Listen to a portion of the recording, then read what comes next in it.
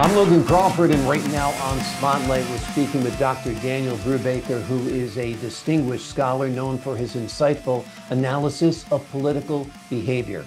His groundbreaking study, Psychosocial Political Dysfunction of the Republican Party, investigates the profound transformation of the party once associated with Abraham Lincoln.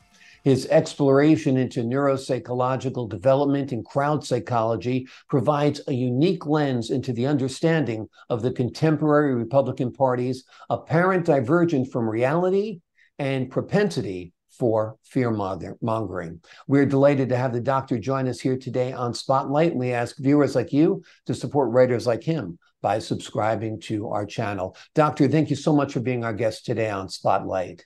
Thank you for having me. My pleasure. Let's first look at your book. And it talks about the dysfunction of the Republican Party, the psychosocial political dysfunction of the Republican Party.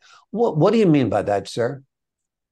Well, psychosocial is defined as an integrated social factors along with individual thoughts and behaviors, which is really kind of describes the book.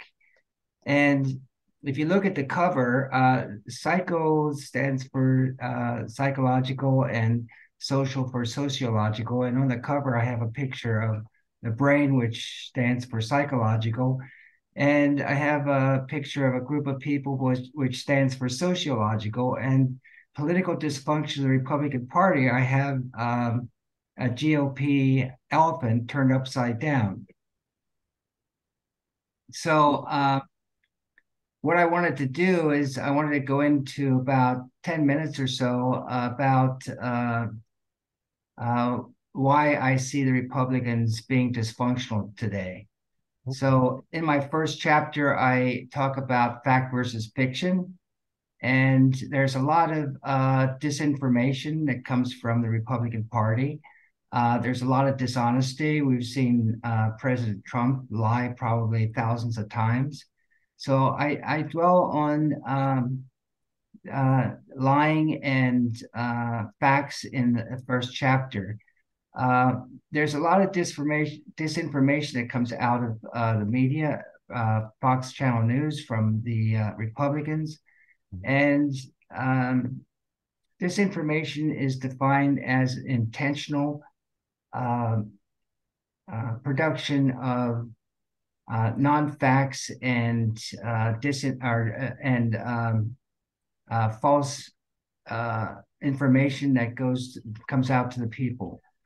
Misinformation is unintentionally doing that, and malinformation is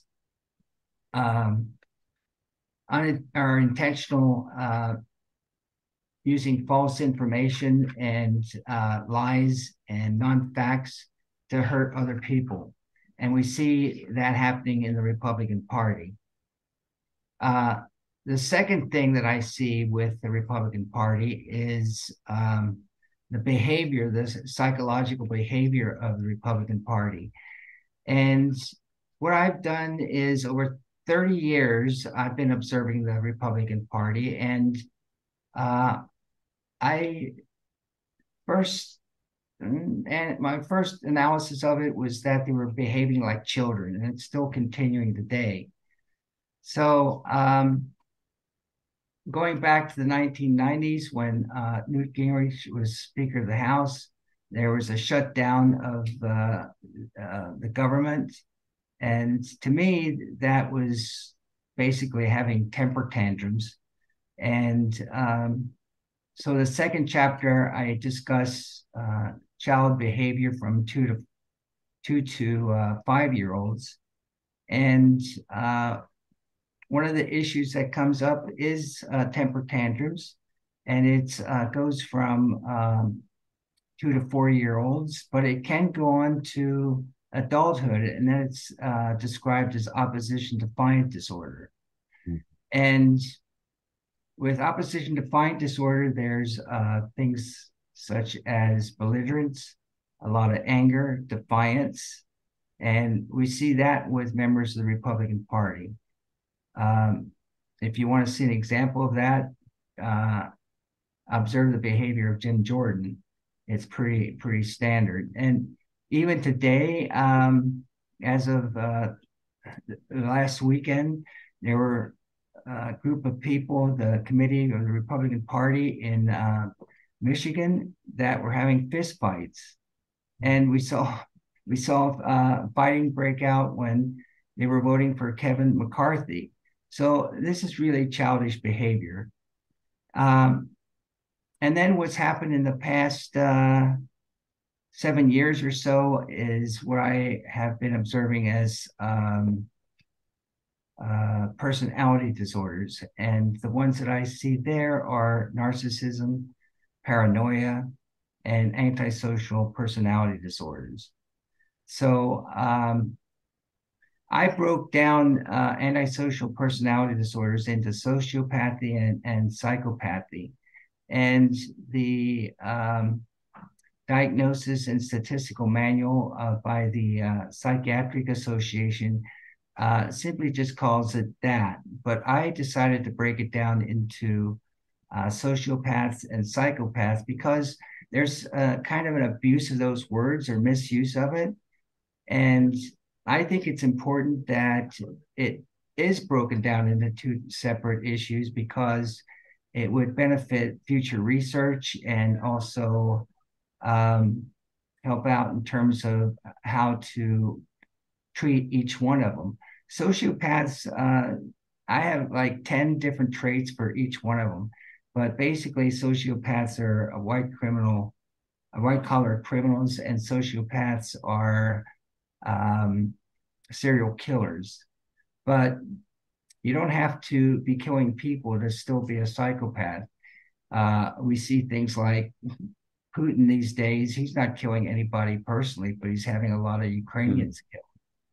And so I broke that down, and I think it's important. There's a lot of paranoia with Republicans, and we've seen that even over the years from McCarthy to Goldwater to Nixon, and it goes on today. There's a lot of fear-mongering. So I present all of this in chapter 3, and the fear-mongering is really the type of thing where the Republicans call Democrats names. This sort of started back with Newt Gingrich in the 90s.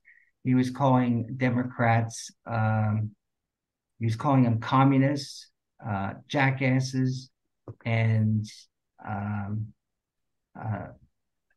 socialists. And they're really not socialists. So what I did in chapter 4 was I described socialism, and I went into a lot of detail into all the different types of socialism, from radical socialism to democratic socialism. And I described all the different kinds. There's even Christian socialism, things like my family, which I grew up as Anabaptist, and Anabaptists started in Switzerland in the 1500s with the Reformation, and they were considered radical Christians because they disagreed with infant baptism. So they were persecuted and killed because the Catholics had infiltrated the government pretty much throughout Europe. So they had to flee to Germany, and there they that was considered a Protestant country, but under the 1600s, 30-year war, it was the Catholics against the Protestants. And I don't know if people understand this or not, but there's been over 8 million people killed in the 30-year war. So my family, my ancestors had to flee to America in the early 1700s, and they bought property in the Lancaster County, Pennsylvania, which is kind of the heartland for Amish, Mennonites, Church of the Brethren, and Quaker. And they are considered Christian socialists because they produce goods, they distribute goods and exchange goods, and they basically have their own government. And they really don't get involved with the federal government. They believe in a separation of church and state. And so that makes them social Christian socialists. But I go into also the distinction between democratic socialism and social democracy. So when the Republicans call Democrats socialists, it's really not true. What Democrats promote is really social democracy. And then I go into that in chapter 5, I go into utilitarianism, which is the greatest good for the greatest number of people. It's a moral philosophy that social democracy is following. So things like Social Security, Medicare, and all those social things that the Democrats have promoted in the past are good things. They're the greatest good for the greatest number of people. So then I came up with a counterpart to that I call nefarianism, which is the greatest bad for the greatest number of people. Mm-hmm. And we see that with the Republican Party, who wants to destroy things like Social Security and Medicare and other programs that are good for Americans. So that I see as a big problem. And then I also go into conservatism, which I think is also a big issue. Conservatism is subject to change, innovation, and any progress. And people probably don't realize, but there's probably about 12 factions of conservatism in the Republican Party. The Republican Party represents conservatism. There's traditional conservatism, there's social conservatism, fiscal, neoconservatism, paleoconservatism, libertarian conservatism, national conservatism, and on and on.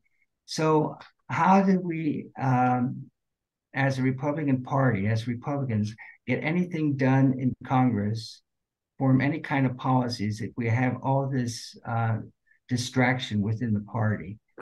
So I see that as a problem.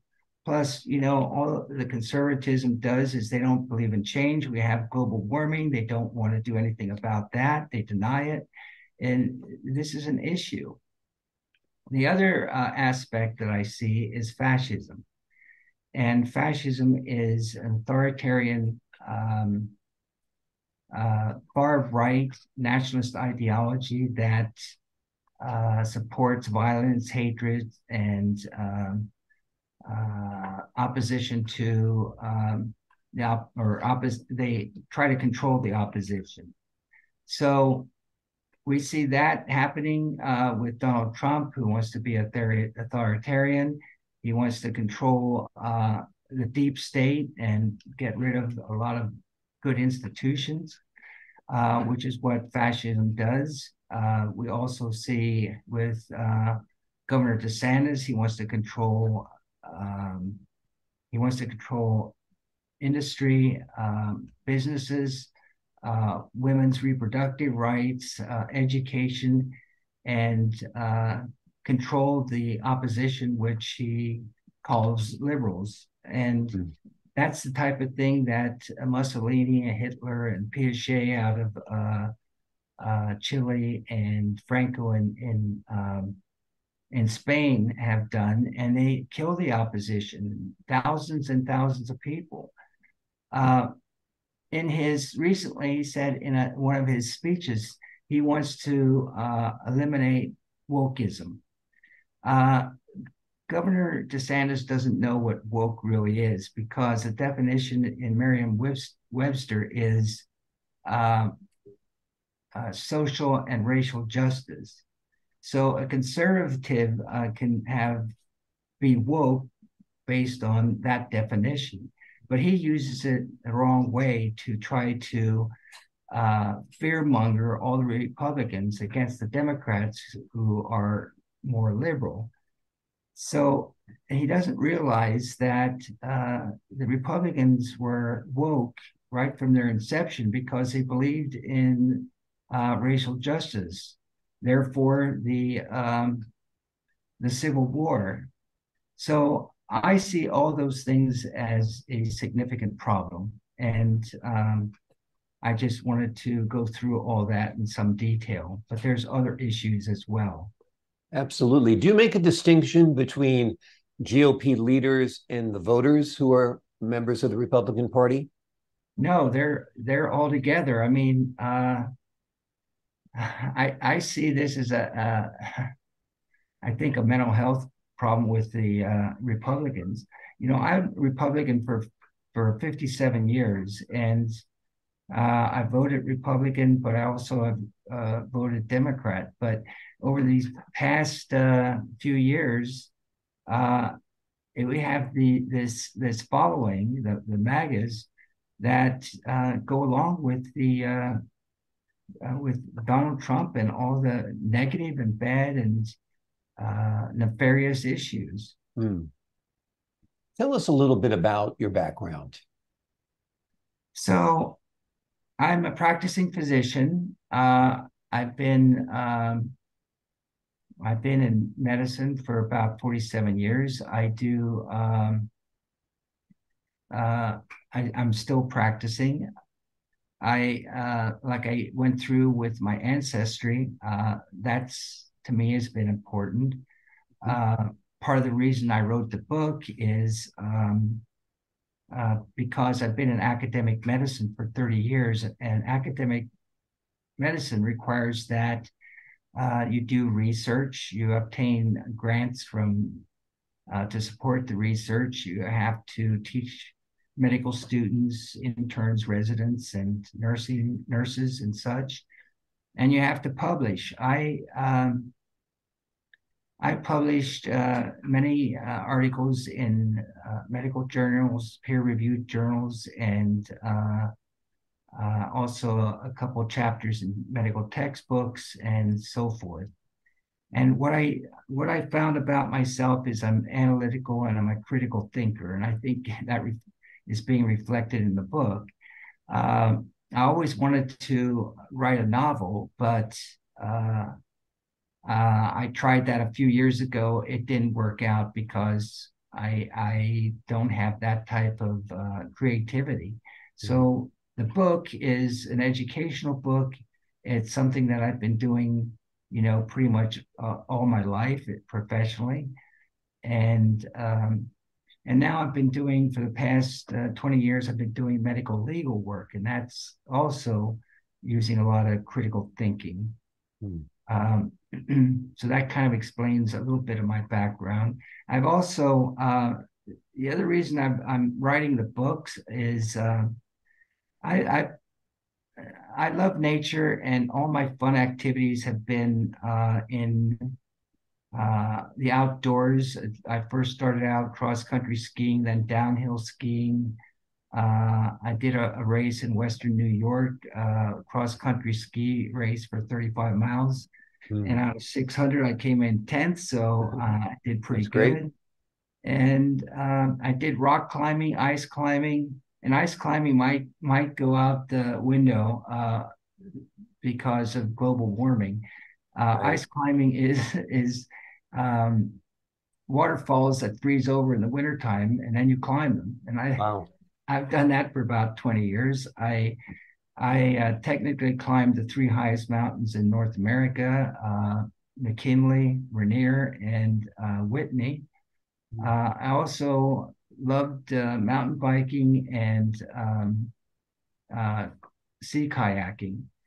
And all those things generated a health problem. I've had 6 spine surgeries in the past 10 years, 2 in 2012, 2014, and 2 last year. So that's pretty much knocked me out from doing all my fun activities. So now my fun activity is pretty sedentary, writing books. And so I wrote this book. I also am in the process of writing a second one called Grief, Forgiveness, Acceptance, and Rejection. So that should be coming out probably next year. And then I'm kind of working on another one, which I won't get into right now. Wonderful, wonderful. Well, you keep busy, sir, that's for sure. And your outdoor pursuits are fascinating. Let me ask you this. Do you feel the media as it has evolved since the creation of Fox News? It used to be CNN was kind of down the middle and everybody tried to be unbiased. But when Fox came along and took a side, it seems like everybody took a side. And there became a polarization at the same time of the American electorate.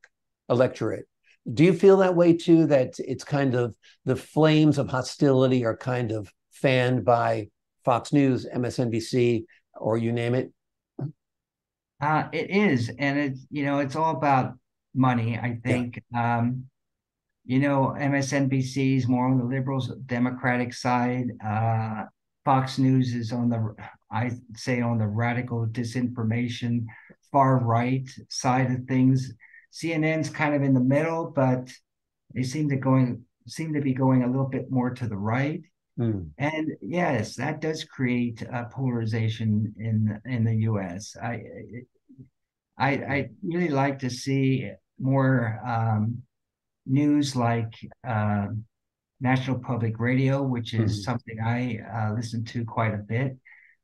Left, Right, and Center that they have on Saturday nights is fun to hear because they talk about the conservative side and they also talk about the liberal side. And this is something I think the other channels should get into, but it's about money and that they're following. Yeah. And a lot of it, like you said, is all about money. If they throw red meat to the voters, they're going to get a lot of viewers. And that seems how it works. Before we leave you today, is there anything else you'd like the audience to know? Well, I'd like them to know that what I'm trying to do is I would like to see the Republican Party become more progressive. I set up a website that I call Republicans4Progress.com. I think it has to move to the more to the left because we have to make progress. I've made progress in medicine, and that's kind of my background. And it has to be done in the United States because we've got to compete with China. And the only way we can compete with China is to be progressive, innovative, and such. The conservatists, they are, blocking, obstructing, and destroying anything that's being done that's good for Americans. And it's got to change. I think, when I was doing book signing for the LA Times in Los Angeles, the kind of people that were coming up to look at my book and get my book and sign my book were young people, Gen X, Y, and Z. So I have a lot of hope in those people, and they're the types of people that are reading the book. MAGAs aren't going to read it. Evangelicals aren't going to read it. It's the future that's reading the book. Well, that's who you want reading it. The future is in their hands. The name of the book is Psychosocial Political Dysfunction of the Republican Party. It is written by Dr. Daniel Brubaker. It is a very intriguing analysis of Republican leaders, Republican voters, why they act, why they behave as they do, which, as the doctor has mentioned, at times is dysfunctional, at times is even illegal, as we saw on January 6th. Doctor, thank you so much for giving us your time here today on Spotlight. Oh, thank you so much for having me. It's been fun and pleasure. Pleasure's all mine, sir. And to the folks at home, I'm Logan Crawford, thanking you for your time this time. Until next time on Spotlight.